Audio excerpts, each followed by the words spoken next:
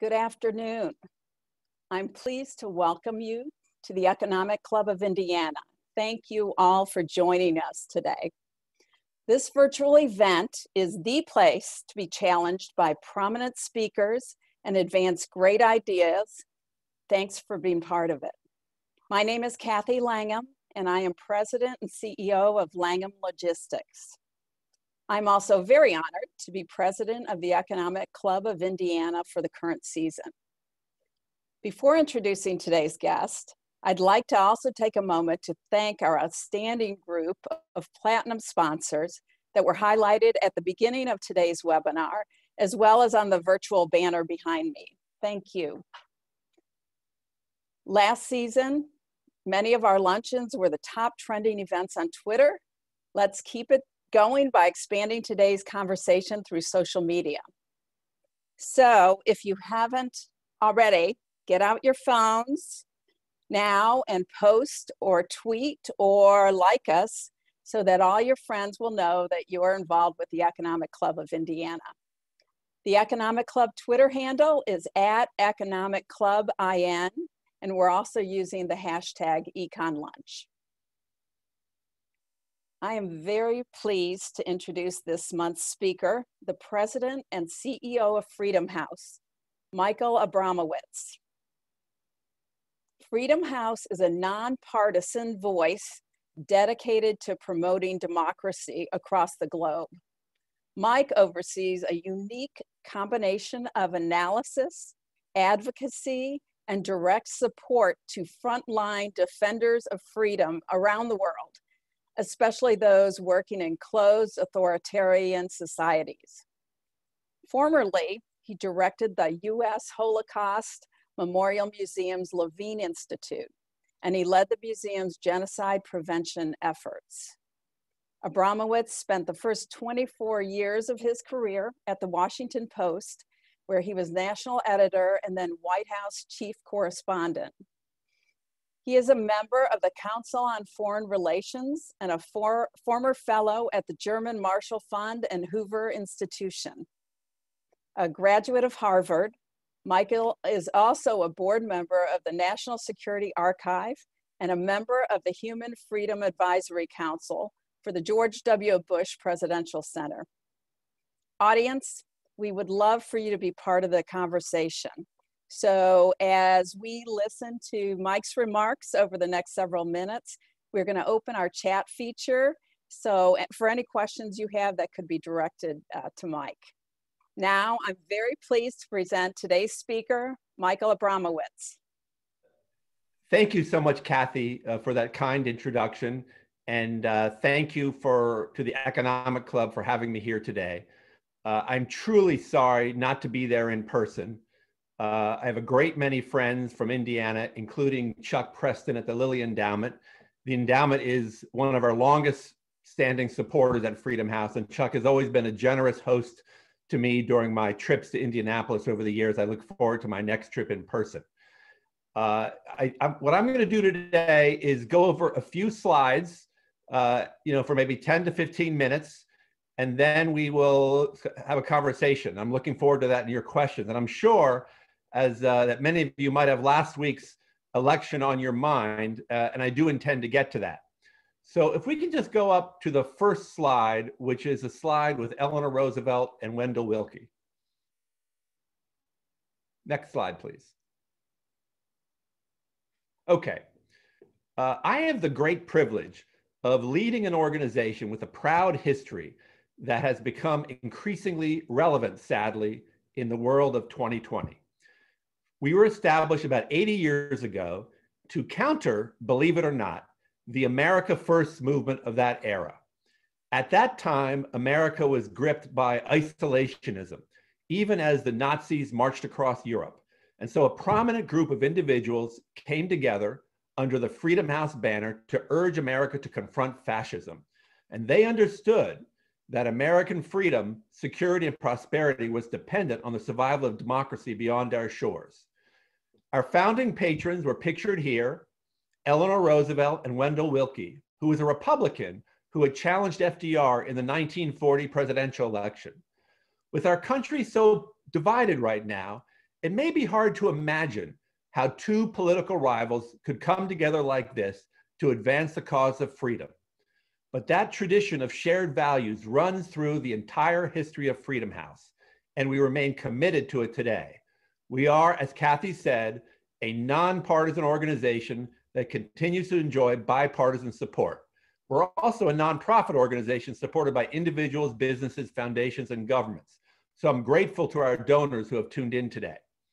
And just like Roosevelt and Willkie, we believe that the United States plays a unique role in the world as a champion and defender of democracy. Let's go to the next slide, please. As Kathy suggested, our mission of advancing human liberty rests on three core activities. We support frontline democracy and human rights activists all over the world. We provide, for instance, emergency assistance to vulnerable human rights activists and freedom defenders who get in trouble, or those that may be persecuted for their religious beliefs. Second, we work with Congress and policymakers more broadly to advocate for measures that will strengthen democracy, both in the United States and beyond our borders. So just to give you one example, we partnered with Bill Browder, who you might know as the author of the Global Magnitsky Act, to get that act. And Sergei Magnitsky, who died in a Russian jail after exposing corruption in that country. And this law is a game-changing law in the human rights arena, allowing the United States to block visas and freeze assets for those individuals anywhere in the world who commit egregious. This is a very important piece of legislation. I'm proud Freedom House has been involved in that. But we are perhaps best known for the final portion of our work, which is our research in documenting anti-democratic abuses, rate countries on their performance, and monitor emerging trends and threats to political rights and liberties. And the oldest and most comprehensive of our reports is called Freedom in the World. So let's please go to the next slide.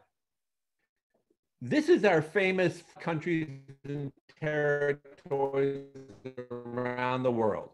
We look at each country's performance on key indicators, such as whether they hold free and fair elections, whether they allow political participation, uphold the rule of law. We rate every country on a scale of 0 to 100, where 100 is the most free and 0 is the least free.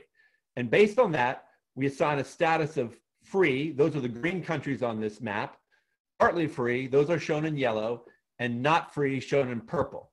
So the Wall Street Journal calls us the guide for democracy.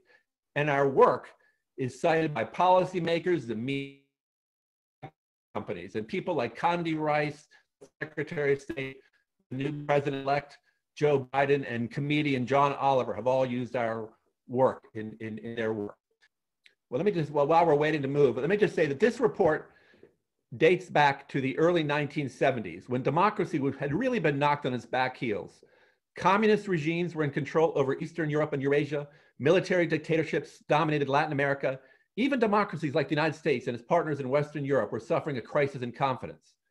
The purpose of Freedom in the World was to raise the alarm among policymakers about the threats facing democracy. And in many ways, it worked. A variety of local and global factors, combined with strong US leadership, soon contributed to a steady advance of democracy, the collapse of various dictatorships, and ultimately, the implosion of the Soviet Union itself. This picture depicts the fall of the Berlin Wall, and it's quite incredible for those of us who remember that event to think about what has happened since then. Back then, many experts believed that democracy had won the day, and that the major challenges to the democratic idea had been defeated, and that it was just a matter of time before every country in the world enjoyed some kind of basic freedom. Stanford's Frank Fukuyama, one of Freedom House's current trustees, famously described that period as the end of history. But progress has sadly stalled. And even in our own country, the values of democracy, free and fair elections, freedom of speech, an independent judiciary, a free press, freedom from discrimination are being questioned by some. And we really believe that democracy is in retreat. This chart gives you an overview of what we call at Freedom House our democracy recession. Every year for the past 14 years, democracy has suffered a net decline around the globe, according to Freedom of the World. In other words, the countries that suffered a deterioration in political and civil liberties, so there were 64 of them last year, have consistently outnumbered those that registered improvements. Declines are taking place all over the world, on every continent, across the democratic spectrum. And today, it's fair to say that democracy is under a systematic assault. This is another way of looking at the data. What it shows is that only 44% of the world's countries are rated free, with the remainder rated either partly free or not free. And that picture looks even worse if you go to the share of the population rather than the number of countries. Just 39% of the world's peoples live in countries that we rate as free, and almost as many, 37%, live in authoritarian settings or failed states that we rate as not free. What's especially disturbing is that important and influential countries are backsliding in very serious ways, and that's what this chart shows. It focuses on two particular countries that are leading the authoritarian surge, Russia and China, both of which seem to be moving in a free direction a couple of decades ago, but that progress has been reversed. And since taking power in 1999, Vladimir Putin has led Russia in a decidedly authoritarian direction. The bigger authoritarian threat may, however, be coming from China, which has grown steadily less free over the past decade, despite starting from a very low base. We have another report called Freedom in the Net, which ranks China at the very bottom of a list of 65 countries with respect to internet freedom. There's a so-called Great Firewall that blocks access to information for most of China's citizens. And the regime in Beijing has also interned over 1 million Uyghurs in concentration camps and has brazenly tried to justify this appalling repression of an ethnic and religious minority by claiming that the camps are job retraining centers. Rulers in other important countries are following suit, using a very similar authoritarian playbook. They maintain the rituals of democracy, like elections, but this is all a charade. They put their political opponents in jail on trumped-up charges. They fill their court systems with cronies to ratify their decisions. They smother civil society groups with regulations aimed at making it impossible for the organization to function. They have their allies buy up media outlets so the public hears only one voice. And in case that does not work, they drown out online criticism with armies of trolls and bots. And this chart shows some of the other countries you've been concerned about: Turkey, Poland, Hungary, Venezuela, right here in our own neighborhood, has descended from a functioning democracy to really a criminal dictatorship in less than 2 decades, with a huge economic collapse and a refugee crisis that rivals the one caused by Syria's civil war. One other trend which I'd like to talk about is the weakening of freedom in well-established democracies, including here in the United States. Here's an important statistic to think about. Of 41 countries that have enjoyed free status over the long term, 22 have experienced declines in the last 5 years, including France, Germany, Italy, the UK, and the US, which I'll talk about in a second. As if all this wasn't bad enough, let me introduce one other concern: the way that governments around the world have used the COVID-19 pandemic to curb civil liberties and human rights. And so this map really shows what we've known for quite some time, that COVID-19 is both a health and economic crisis, but it's also a crisis for democracy as well. And over the course of the last several months, we did a very serious in-depth study of the impact of the pandemic, including a survey of human rights activists and experts on the ground in many of these countries. And what we discovered is that the conditions of human rights and democracy has grown worse over the last 6 months in some 80 countries. And we're worried that this is going to be a long-term impact.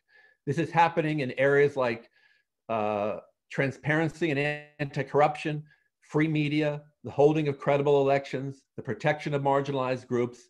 I'm a former journalist, as Kathy said, and one point I will just highlight is that in 91 countries, that's almost half of the countries that we looked at, have experienced new or increased restrictions on the news media in response to the outbreak.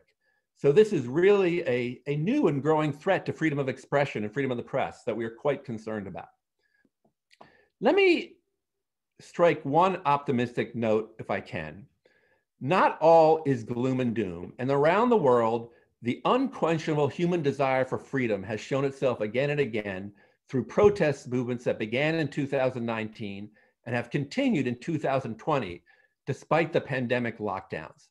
This is a picture here of the protesters in Hong Kong, where millions marched the streets last summer to challenge the Chinese government's effort to roll back the limited democratic rights to which it had agreed in 1997, when British colonial rule in the territory came to an end.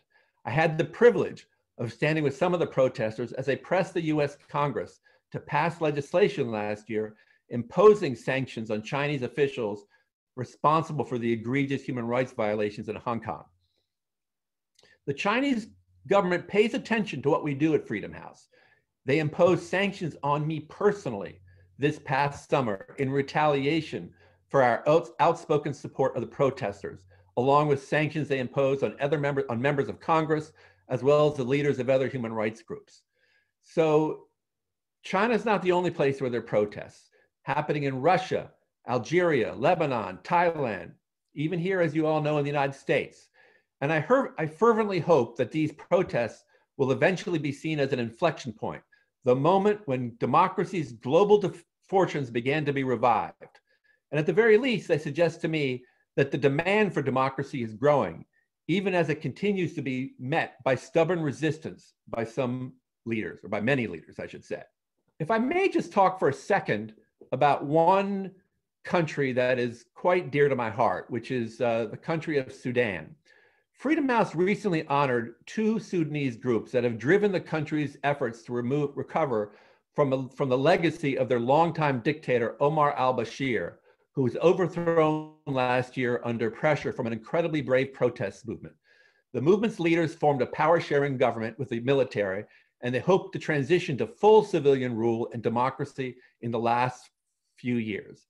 This is really an incredible story, because really, Sudan really ranked very low in our freedom scores for many years. And it really shows that if democracy can come to Sudan, it can come anywhere. And working at Freedom House, I've had the privilege of getting to know a number of the people who have been working on the ground to really help advance democracy in Sudan. And I want to just share one story that really speaks to me, because it's about one of my Freedom House colleagues, Kaskandi Abdul-Shafi. Kaskandi grew up in Darfur in Sudan, which, as many of you might know, was a site of a genocide about 10 years ago. Kaskandi and his family endured systematic violence at the hands of the Sudanese government. He witnessed a lot of conflict, unthinkable human atrocities, like the day that his village was attacked, and 71 of his friends and relatives, including children and the elderly, were killed one morning. Kaskandi knew from a very young age that his own government was against him because of who he was, because of his ethnicity, and because of where he lived. And by the time he was a young man, he had become an advocate for freedom and for human rights. At a protest when he was a university student, Kaskandi was arrested, then tortured and almost killed. And he recovered in spite of that. Also, some of his other family members were arrested as well. Thankfully, Kaskandi was able to get out of Sudan, and today he works for Freedom House, helping the freedom fighters, the human rights activists of Sudan and other countries achieve something like he now enjoys here in the United States. His story is truly worthy of a separate speech, but for the purposes of today, let me just tell you this. Kaskandi has described to me a feeling that freedom is the ability to be himself, to choose what he wants to do and what to say, where he wants to live, who he wants to associate with. Freedom to him is the ability to answer honestly in a way that he uniquely wants to, the never-ending stream of questions and choices that life throws at you and that add up and make a person who they are. Think about that. Freedom is, at its very heart, the ability to be me, whatever me is. And I think that's a very good definition of freedom. Let me just conclude my talk before we go to questions with a quick look at the United States, which has just obviously experienced a national election, and I'm sure we might want to discuss that. We're still sorting out the results there. But let me just sort of make a couple of points that I'd like to stress. One is that the United States has not been immune to some of the global trends that I've been describing, as this chart shows. The United States remains a free country. We have an intrepid and diverse media. We have a strong rule of law tradition. We have religious freedom, freedom of association, and a vibrant civil society that press our government for change and redress of wrong. We have a system really unlike any other in the world that has proved itself capable of self-correction. But as this chart shows, we've had some problems, and over the last 10 years, we have slipped in our democratic performance. I say this from a nonpartisan perspective. The decline has taken place across both Democratic and Republican administrations. If I were to highlight a few areas of major concern going forward, it might be these, and there are three. Number one, the ongoing erosion and declining trust in institutions that are important for the health of democracy. Just to pick one that is dear to my heart as a former journalist, confidence in the news media is at a low point, and this is crucial as the press plays such a central role as a bulwark of accountability, and its job is made all the more hard by the flood of disinformation we see on social media. Number two, America's long-term struggle to deliver on its promises of equality and racial justice. When it comes to the essential matters of daily life, like getting a job, buying a home, finding a good neighborhood school for one's children, or simply walking the streets without fear of police profiling, Black Americans still often experience what amounts to second-class citizenship. We've made progress over the years, but the pandemic has underscored in the most tragic ways we have a lot more work to do in this. And finally, if I could say, the disproportionate influence of special interests and money in our political system. And this is not a new problem, but it's getting worse. If you look around the world, corruption is a growing problem for democracies and authoritarian countries alike. It tends to be an early warning indicator for much bigger problems, as in Russia, where the ability of oligarchs to tap public resources in the 1990s was a sign that the country's aspiring democracy was curdling into a kleptocracy. I fervently hope that once this election is settled, we can try to set aside our partisan passions and focus on the work of repairing our democracy. And this is important not just for all of us, but for the cause of global freedom. Now, this may sound corny, but I really believe that we are an exceptional country with an indispensable role to play in the advance of human liberty. We need to approach this task with humility and a recognition that we have made mistakes, sometimes grievous ones. But given the strength and determination of democracy's adversaries, freedom and human rights will not advance without vigorous US leadership, which must include setting a positive democratic example at home. Believe me when I tell you that governments in other countries watch what we are doing very carefully. When we bash unfavorable reporting as fake news, they are emboldened to attack journalists. When our security forces target protesters, dictators feel entitled to do much worse. Ronald Reagan declared in his first inaugural address, as we renew ourselves here in our own land, we will be seen as having greater strength throughout the world. We will again be the exemplar of freedom and a beacon of hope for those who do not now have freedom. Nearly four decades later from President Reagan's inaugural, the idea that the United States is such an exemplar has been steadily battered, and it's time to roll up our sleeves and get back to work on this issue. So I'm going to pause right there, Kathy, and look forward to having a conversation with you and with the members of the club. Yes, thank you. Really, really interesting remarks. And as you can imagine, the chat is filling up with lots of questions. So thanks for that. I'll start with a couple. How will, and based on the comments you just made, how will the outcome of the election affect the priorities of Freedom House? Well, I don't think it affects it too much. We're pretty consistent, Kathy. We focus on big threats to freedom, countries like Russia and China, issues of declining freedom on the internet. We try to support civil society groups and human rights defenders, as I was discussing. We want the United States to be an exemplar of strong democratic practice. It'll be interesting to see how the President-elect Biden focuses on these issues over the last 4 years. He spoke at a Freedom House event several years ago, and we also worked with him and his Policy Institute at the University of Pennsylvania, as well as the Policy Institute of former President George W. Bush, on a project in which we looked at the health of US democracy. So he definitely cares about these issues, And I think he and his advisors see the rise of authoritarianism as a big challenge going forward. So one project that we're focused on is a report that we're working on with the McCain Institute, as well as the CSIS, which is a think tank in Washington, that's going to make recommendations to the new administration on how to make democracy and human rights more of a centerpiece of US foreign policy, which we think is really important. So I think the priorities stay the same, but we might have some more, different opportunities for the new administration. Great. Any insight for this group on those new recommendations? We're just honestly getting our head around it right now. One of the issues that the vice president, in a piece he wrote for Foreign Affairs last year, he called for a summit of the world's democracies in his first year, in which he was going to bring together the world's democracies to talk about how they can work together to advance democracy and fight authoritarianism. So I think I would expect that report would hopefully have some concrete suggestions of how that democracy summit might work. But they're already hard at work on that, I imagine. Yeah.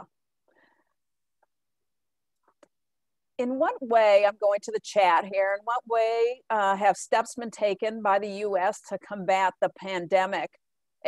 So what steps were they that led you to list the US as one of the countries that has weakened democracy in its response to the pandemic? Well, first of all, let me just say a little bit more about the problem. I mean, the problems with the pandemic are, I would say, much worse overseas in certain countries. So I mentioned the issue of cracking down on the press. We've had dozens of countries that have enacted new laws essentially outlawing the journalists from reporting on certain things that might be critical of the government response to the pandemic. We've even seen that happen, for instance, in Egypt.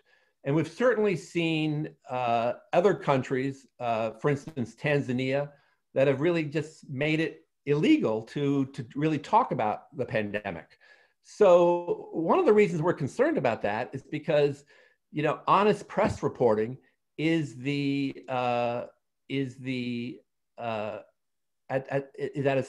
crucial to the functioning of democracy. And if you don't have that honest press reporting, you can't have honest reporting about the pandemic. So I think the problems are really profound overseas. And you've also seen certain countries like Zimbabwe and a number of other countries that are, throwing people in jail, throwing opposition people in jail. It's of quite concern to us. So we don't quite have those problems here. But, one issue that we have been concerned about at Freedom House is, the fog of disinformation that has come, we think, from the government about the pandemic. That's been an issue that we've been concerned about. We've been concerned about, you might recall, a few months ago when the military kind of cleared out a peaceful protest in Lafayette Park right across from the White House. And also during the primary season, there were some real problems in certain primaries in Wisconsin, for instance, or in Georgia, with actually the conduct of the primaries and long waiting lines and people, not being able to cast a vote in a timely way. Thankfully, it looks like the election that took place last week seemed to be run in a reasonably efficient, effective way. I mean, there's not been huge reports of people not being able to vote. So hopefully, that's a problem that's taking care of itself. So there have been problems in the US, but I would say the problems overseas have been much more significant. Yeah. Well, in terms of COVID-19, I mean, what data can we rely on globally if there's a lot of misinformation? We don't know really what's coming out of China and a lot of these countries. What is real? What can we look at that gives us some really good data on that? That's a great question. I certainly think that the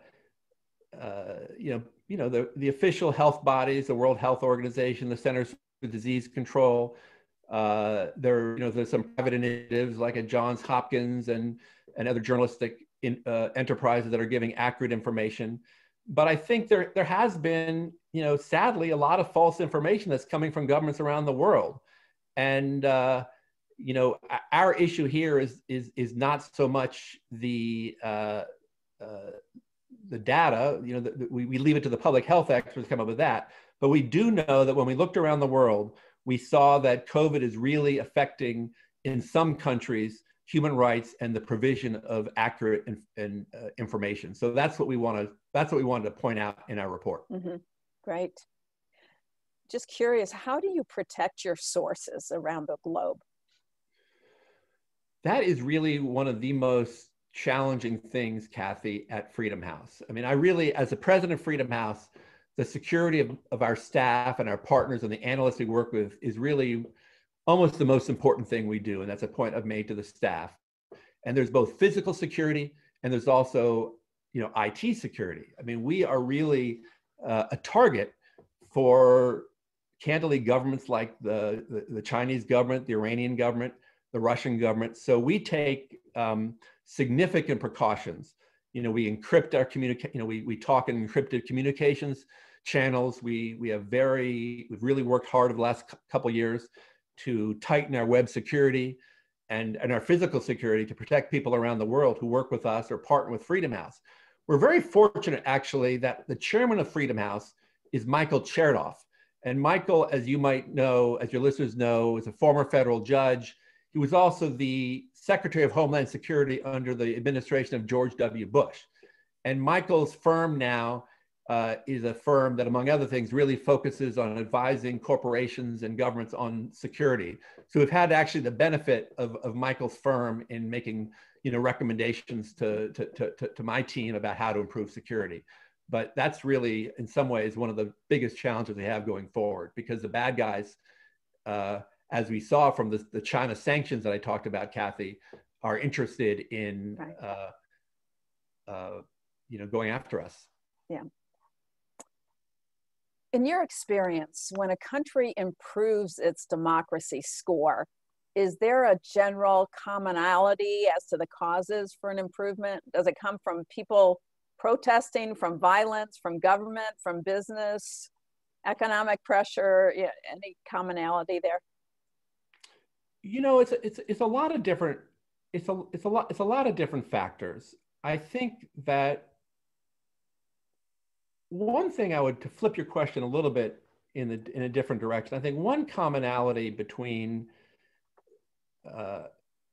both democracies that are struggling as well as authoritarian settings is that corruption is kind of an Achilles heel.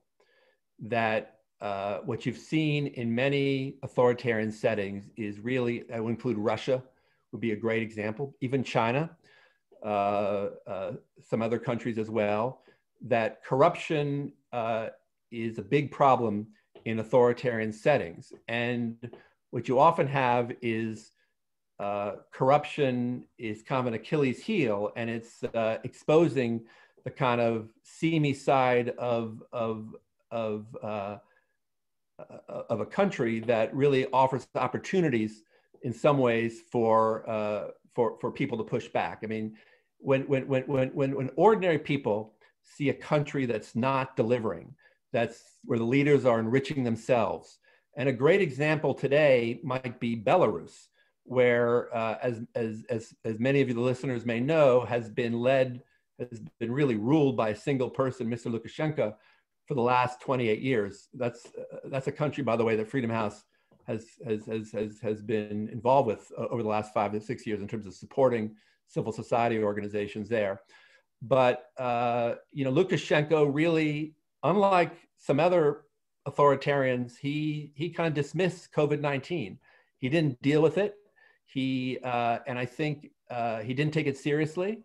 And I think people saw that, and it kind of, when he had an election that he thought was going to be kind of which really was a rigged election in Belarus, the people didn't accept it. And we've had every Sunday in Belarus since August, hundreds of thousands of ordinary people on the streets protesting what's happening.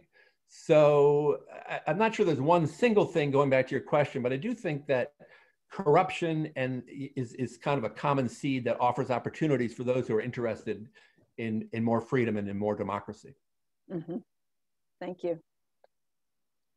How has political correctness in the US squashed freedom of speech? How do you measure that? Well, at Freedom House, it's a good question. At Freedom House, you know, it's kind of hard to measure political correctness. It's sort of in the eyes of the beholder. I mean, the one issue that we do look at is academic freedom. This is sort of a global issue, and academic freedom is something that has been under a great deal of pressure in many different countries. You know, honestly, I didn't look most recently at the freedom scores with respect to academic freedom in the United States. I think we generally do pretty well, but you know, there have been some major challenges where people have not been able to, you know, people with disfavored views have not been able to speak, and that's a problem. You know, we believe very much in free speech and the right to speak. So it's hard to kind of measure that question like in a clear metric kind of way, but it's something that we have to all be on the lookout for. Mm-hmm. Yeah, it would be interesting to at least identify some trends on that. How do you think the internet and social media have helped or hurt freedom and democracy across the world?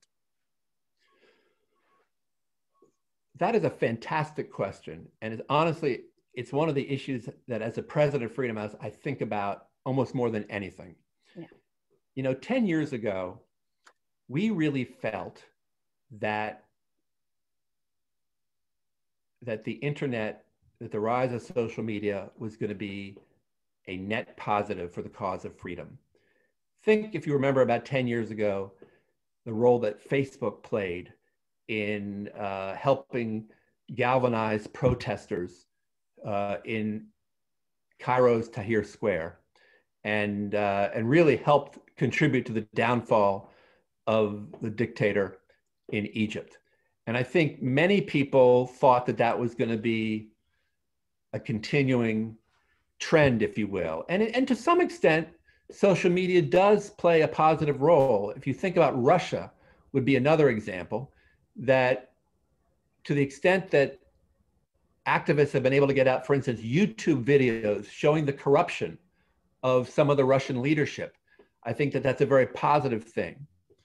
However, I think we have to also be honest that over the last 5 or 6 years, it's become more clear that social media has been more of a kind of a double-edged sword.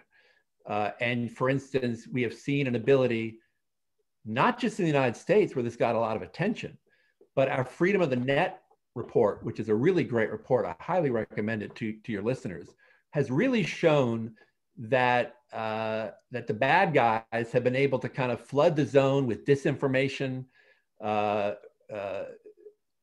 launch Twitter mobs against human rights activists, and really kind of used social media to restrict freedom. I mean, I think about China would be another example. I think that we all thought that China 20 years ago would not be able to control the internet, and that it would lead to more freedom in China, but that's not been the case. China has been able to create the so-called, which I talked about in my opening remarks, the Great China Firewall, and it's got the most systematic system of censorship in the whole world. And not only is China now censoring its own people, but it's also exporting their tools of facial recognition, of surveillance to other countries to use in their own against their own people. So I think one of the big questions going forward is that will technology be a force for good or for evil? And I mean,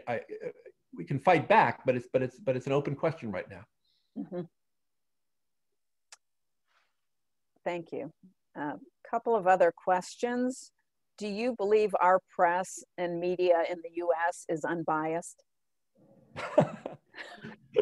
Are you trying to get me? I'm a former journalist, and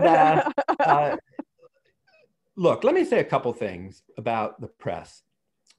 Number one, we are blessed, truly blessed, to live in a country where journalists are not thrown in jail, as they are in Turkey, where journalists are not murdered, as they have been in Russia, where journalists really have a great deal of freedom to say what they want, to report what they want. And if you look at the whole panoply of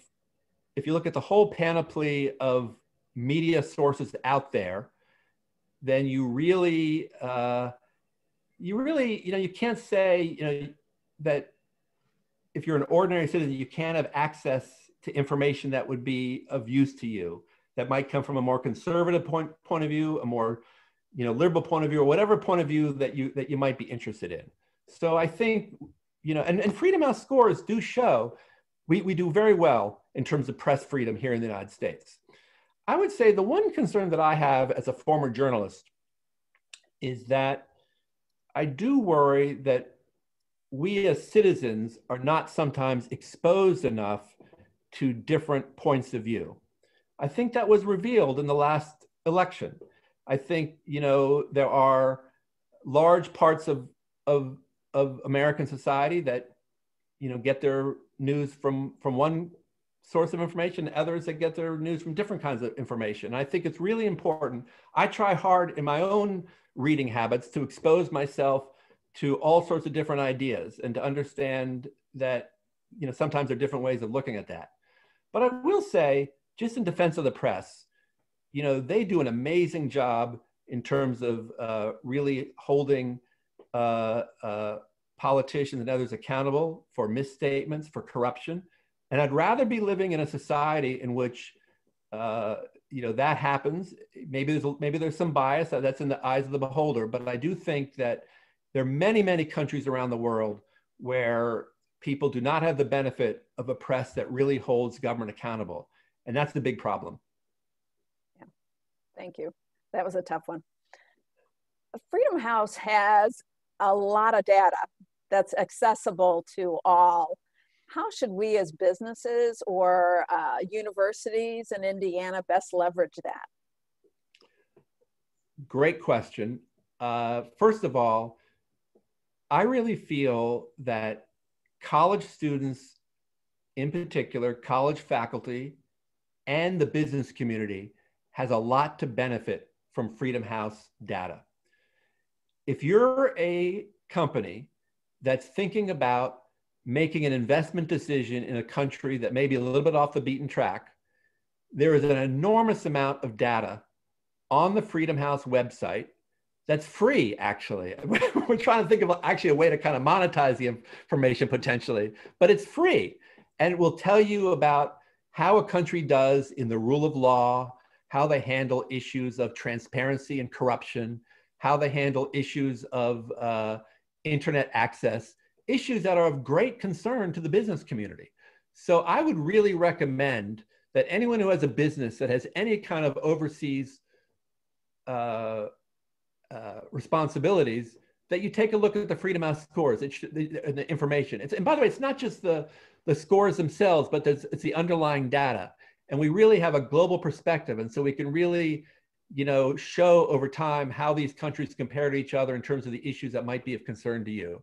And so we would, by the way, be very happy. And I think my colleagues can put our emails up on the chat box. If you want to be in touch with us to get more information, we're happy to provide briefings and give you more information about that. But I really think our information is of great use to businesses. And by the way, to college, on college campuses. I actually believe, I'm 95% sure that the president of Purdue, Mitch Daniels, was once on our board.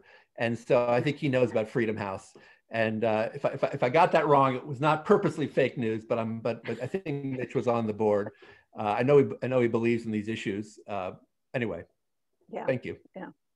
Well, thank you so much, Mike. Really interesting.